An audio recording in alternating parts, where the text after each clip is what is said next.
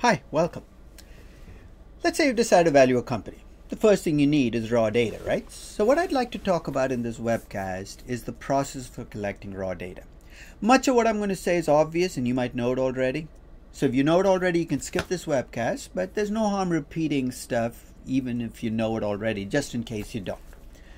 So you pick a company to value. I'll pick a company for you. Let's say I want to value Tesla.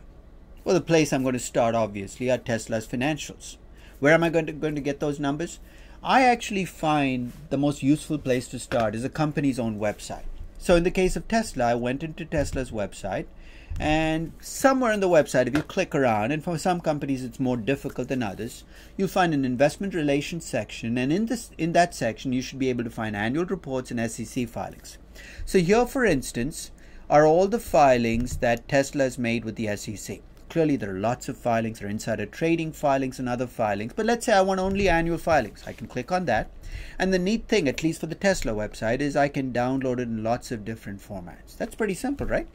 So that's the first place. Try that out for your company. And for most companies, this should work, even for non-US companies.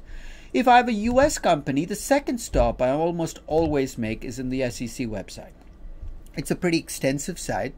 So here's what I'd suggest. When you open up the site, and the address is up there, click on company filings. So the company I'm obviously looking for is Tesla. I'm going to say search. And the reason I did that is so that you can see a list pops up. Now you say which one is right. For some companies, the list is going to be extensive. You might see 50 listings and you might have to do clicking around a few before you find the one that's yours.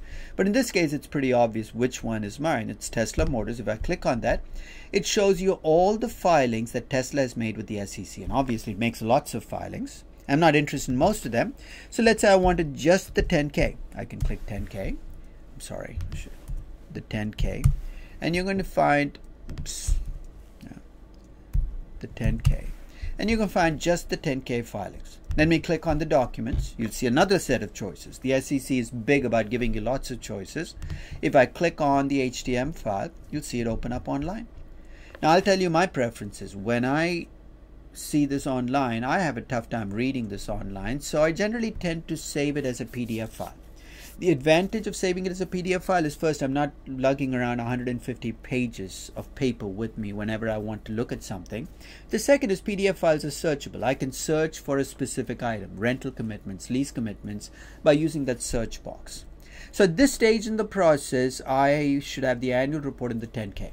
I should add here, though, that especially in the last couple of years, I've seen several services pop up that make this process smoother. What process? The process of getting this data on filings with the SEC and annual reports. I'll give you one of my favorites. It's called SEC Live. It's a fairly young company, but they've done an incredible job of making this process transparent and pretty simple to use. I'm going to log in, and for you to log in, obviously you've got to register, but what you will see is a listing of companies that I've used SEC Live for, okay? And it'll give you the 10K, the 10Q, the 8K. You're saying, what's the big deal? I could have got this off the SEC website. Here's the neat thing about SEC Live. Now, if you look at a typical 10K, it might run 150, 200 pages, and you might use only 10 or 12 pages of that. In fact, I'll do a different webcast on using a 10K where you're going to see how little of a 10K I actually use in a valuation, which means I'm going through a lot of pages I'm not interested in. What SEC Live does that's neat is it keeps track of what you pull out of 10K. So let's say you consistently pull off the income statement, the balance sheet, the statement of cash flows, maybe the options outstanding and lease commitments. It remembers that. And when you look up the 10K for a new company, then you can train it to just pull the information you pulled before. That's pretty neat, right? So give it a try. I think there are other sites like this that try to do this, but they're designed to take that data that's out there, that those hundreds of pages, and kind of compress them, process them so that they're useful in valuation. So the first stop, let's review where we are. You need to get information on the company. Don't pull those numbers of Yahoo Finance or Google Finances. Start with the company's own website. Go to the SEC website if it's a US company, or try to use one of these services that kind of makes this interaction a little easier. So let's say you got that information. Your second stop, let's assume, is to get macroeconomic data, interest rates, exchange rates. Getting the current numbers for interest rates, exchange rates, and other macroeconomic data is usually trivial. You can go to the Wall Street Journal website or Barron's or any of those, or Google Finance, and you should be able to pull up those numbers for the most recent period. But let's say you want T-bond rates for the last 25 years, or the US yen exchange rate for the last 30 years. That should be a little more difficult, right? I'm going to give you a link. That's a gold mine. It's a Federal Reserve website. And here's the best part of it. It's free. It's called Fred. It's maintained in St. Louis, but you see the link up there. Make sure you bookmark this link, because they're not lying when they say they have 148,000 international time series. They have pretty much every macroeconomic data set known to man. So if you click on categories, for instance, you can see all the different categories. Let's assume I want interest rates. Look at the choices I have. I can get commercial paper rates and T-bond rates, T-bill rates. Let's say I want the 10-year T-bond rate going back in time. They give you a choice. Do you want the daily rate, the weekly rate, the monthly rate? Let's say I want the monthly rate. And there's the data. If I click on download data, they let me download it directly into an Excel spreadsheet. Here's the neatest part about Fred though. There's an app that they have that you can add to your iPad or iPhone. The iPad's actually better because you can see the data better, where you can download the data directly onto your iPad. Here's the other neat thing. Fred actually has an Excel add-on, which if you install on your computer into your Excel as an add-in, you can then pull the macroeconomic data directly from any Excel spreadsheet without ever visiting the Fred website. So if you get a chance, try the site out. As I said, it's free, you have nothing to lose, and you're going to find a lot more macroeconomic data than you ever thought you would. So let's see where we are. You have the data on your company, the financials for your company, you have macroeconomic data. The last step in the process, let's assume, is that you want to get data on other companies in the sector. In my case, because I was valuing Tesla, for instance, I wanted data on other automobile companies. Now, there's a long way to do this. You can go get the data on each individual company by going to the SEC website and downloading the data for that company. But two problems. One is, if you have lots of companies, this is going to be difficult to do. And second, you need to know the names of every company before you even look for the data. If you're a Stern MBA student, you have a bonus, which is you're given access to a great database called Capital IQ. You got to register for it and make sure that you do that, because it's once you register, you can log into the site, and here's what it looks like when you log in. Right? So that's the login site. You got to enter your information, not mine. And this is the page that opens up. The link I almost always click on is a screening link. Now let me review what I'm trying to do. I'm going to try to find all publicly traded automobile companies globally. Okay? So I'm going to click on company screening, and you're going to see a page with a plethora of choices. You don't even know where to start, but stay focused. I want publicly traded automobile companies, right? So the first thing I'm going to do is I'm going to click on company type, and I'm going to pick public company and add that criteria. And you see the spinning ball? It comes back and tells you how many companies passed the screen. 60,394 public companies. Scary, right?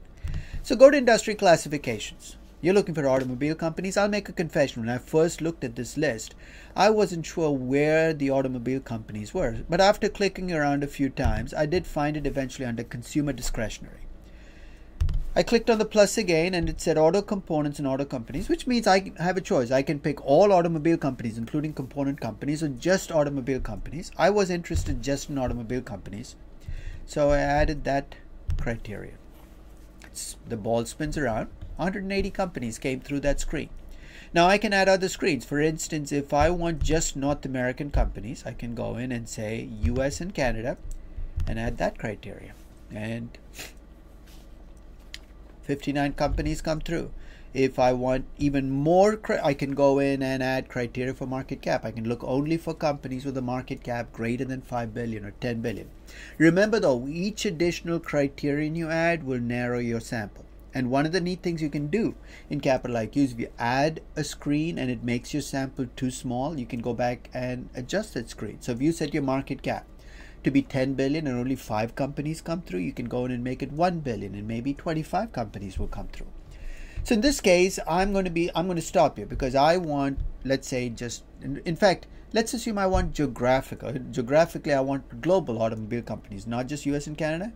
If I click on the on that X, it'll make that screen disappear. So I'm going to look for all automobile companies globally that are publicly traded. But before I click on the view results, I'm going to customize display. I have to decide what data I want to pull out about these companies.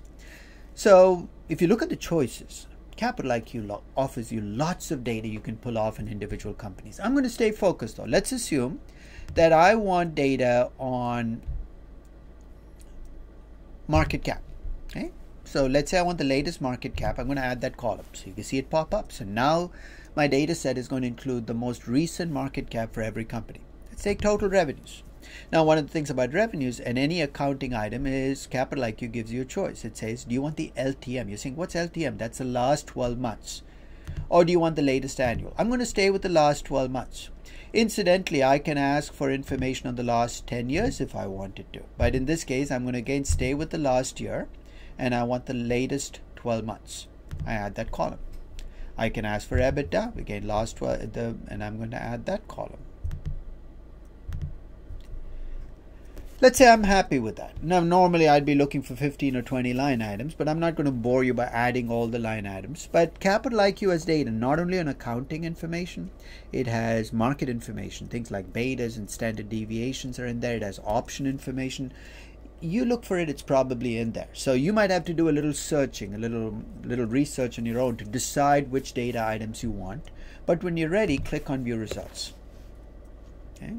Now it says Capital IQ is, so what you'll see in this page then is the 190 companies that went through your screens, or 100 plus companies, and the data that you asked for. Okay, the X, wherever you see that just dash, it means that data was not available.